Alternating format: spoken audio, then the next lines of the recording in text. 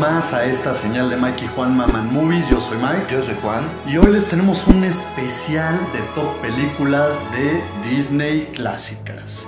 Las 5 que nosotros queremos que ustedes sepan que las amamos de todo corazoncito, ¿no, Mikey? De todo corazón, así que vámonos. Vamos a verlas. Gotta keep one jump ahead of the breadline, one swing ahead of the sword. I steal only what I can. Número 5, comenzamos este conteo con la película de Aladdin, aquí conocida como Aladino. No, en realidad no es Aladdin, porque pues Disney compró los derechos de la historia y le dijo no a Aladino, le dijo sí a Aladdin para que fuera su propiedad muy cercana a lo que es el estilo de Disney. Pues en los 90 venían Mikey con una racha buenísima. El estudio habían sacado un año antes La Bella y la Bestia, después Aladdin, y al año siguiente se fueron con otra de la que platicaremos un poquito más adelante. Pero pues a mí me emocionó muchísimo cuando vi esta peli por primera vez en el cine. El papel de Robin Williams así como que fue de otro planeta, y a la fecha lo sigo recordando como las mejores cosas que he visto en el cine, en la historia. Y pues yo sí tengo que confesar que cuando la vi con mis papás en el cine, la escena de la alfombra de Jasmine y Aladdin volando, como que sí me puso así como medio nervioso de ver a mis papás así como al lado, porque pues era un morrito que no tenía idea de cómo funcionaban los besos y el amor, pero aún así disfruté inmensamente de la historia y tiene tantos detalles hermosos. Sí, de hecho es una película que ganó 2 Óscares, ganó por mejor película, y esa canción, la de Un Mundo Ideal, ganó también. Como dices, el Genie se llevó esta película, nos hizo reír a todos con todas las caracterizaciones que agarraba de otros personajes como Jack Nicholson. Que cuando eres niño no te das cuenta, pero ya después la redescubres como adulto y te das cuenta de la cantidad de chistes que metía. También para los papás, ¿no? Sí. Entonces la hace una película muy agradable para toda la familia. Extrañamos mucho a Robin Williams.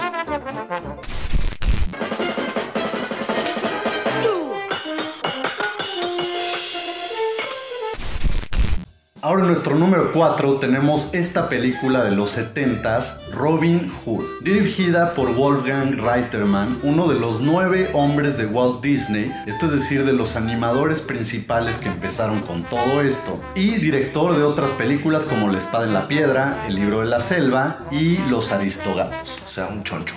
Un choncho de buenas películas de esa época. Pero esta película la pusimos en el número 4 porque, aunque ya conocemos la historia de este ratero y bien servidor de los pobres, esta historia que cuenta Disney es espectacular. Creo que le dan a todos los personajes una gran caracterización, aunque todos son animalitos del bosque, queda muy bien. Nos entregan partes muy chistosas, muy simpáticas que crean estos personajes. ¿Y qué más tienes que agregar? Pues sí, como dices tú, los animales o personajes antropomórficos que representan como a los seres humanos, ya sean sus cualidades buenas o malas, están en esta película súper bien hechos. Digo, es algo que Disney hizo luego muchísimo después, a lo largo de toda su carrera, pero en esta peli el personaje como el zorro que dices de Robin Hood, o tener ahí a la serpiente como el rey, etcétera, que tenemos ahí como distintos personajes que se parecen muchísimo a lo que serían ellos siendo representados como humanos, es divertidísimo. La música también es sensacional, y es de esas pelis que cuando eras chavito la ponías en tu VHS o en tu beta, si eras todavía más ruco, y la veías infinidad de veces y la gozabas y nunca te aburría. Nunca.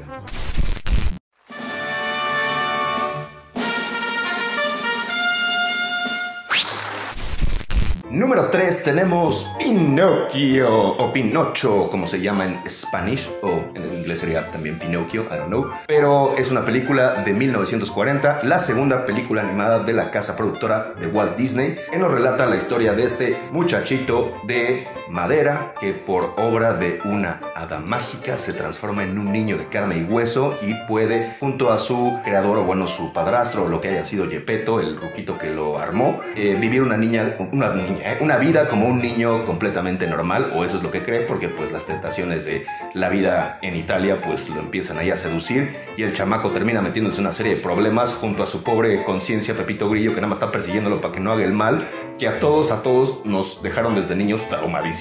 Y es algo que aprendimos, que desde chiquito uno tiene que poner atención a los adultos, porque si no termina uno del asco, ¿no, Mike? Jodido. A mí todavía el nombre de Stromboli me da escalofríos. Qué personaje y qué historia más oscura era esta de Pinocho, ¿no? Sí. El pobre Gepetto también, cada vez que me acuerdo me da ternura y digo, pobrecito este hombre que amaba a Pinocho, quien es seducido al dark side ahí. Digamos. Y lo va a buscar al mar, se lo come una ballena. El pobre ya estaba hasta pensando en vivir adentro de la barriga de la ballena. Sí, no.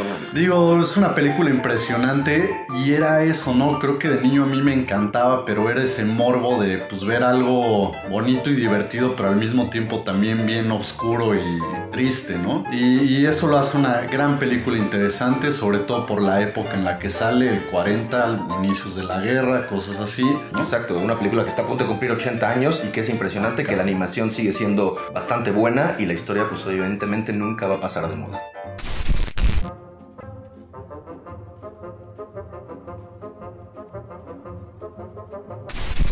En el número 2. Bueno, si ya saben de qué es esta tonadita, pues sí, adivinaron que es de Fantasía. Una película que fue hecha en 1940 por 12 directores. Así es, 12 directores se pusieron de acuerdo con un sinfín de animadores y de orquesta y de músicos para hacer esta gran combinación de animación y música y crear un largometraje súper psicodélico, súper loco, que tiene unas ideas fantásticas como su nombre y que es una de las películas top 10 reconocidas de animación por la AFI. Así es, una película que a lo mejor cuando éramos morritos no entendíamos tanto su profundidad o significado porque pues sí, precisamente son temas musicales, piezas clásicas que están acompañadas, como dices, por animaciones que luego pueden resultar un poquito psicodélicas a lo mejor para incluso la imaginación de un niño, pero que sin duda alguna ya como adulto apreciamos muchísimo más por todo el esfuerzo que en la época requirió grabar esos sonidos en canales de audio independientes e incorporarlos a la animación para que todo conjugado tuviera ese sentido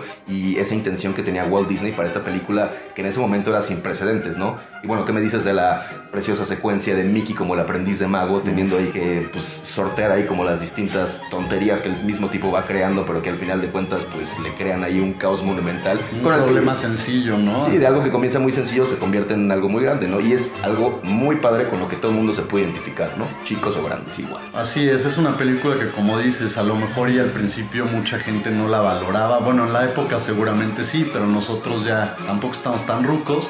Pero aún así cuando la ves es magnífica y es un trabajo que se ve que fue arduo y muy difícil, sobre todo para la época en la que la hicieron. Vale la pena revisitarla, sobre todo como adulto.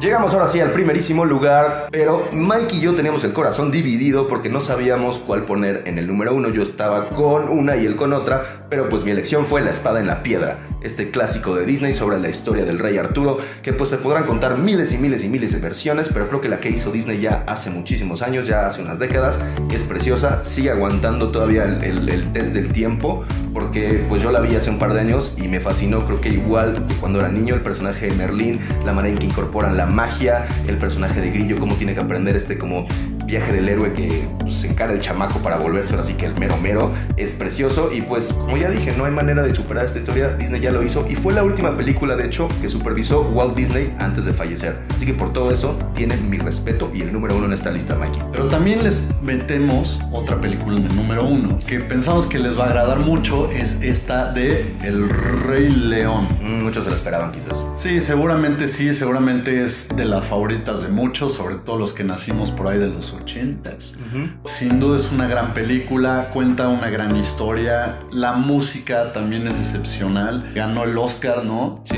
A mí sinceramente se me hace también una película que es bastante atemporal, se me hace una película que a cualquiera le puede encantar, todo mundo se puede relacionar. Qué gran película es El Rey León, esa es la que sí me lleva directo a mi infancia. Sí, por supuesto, animación, música, todo conjugado, es el ejemplo perfecto de lo que es Disney trabajando el cine. Y pues llegamos ahora sí que al final, Mikey. Para la próxima les tendremos un video muy especial, espérenos la próxima semana y ojalá pues nos dejen en los comentarios cuál es su peli favorita de Disney, ¿no, Mikey? Sí, coméntenos si están de acuerdo con nosotros, si les gustan alguna otra. Digo, falta un chingo, la del libro La Selva, Infinidad.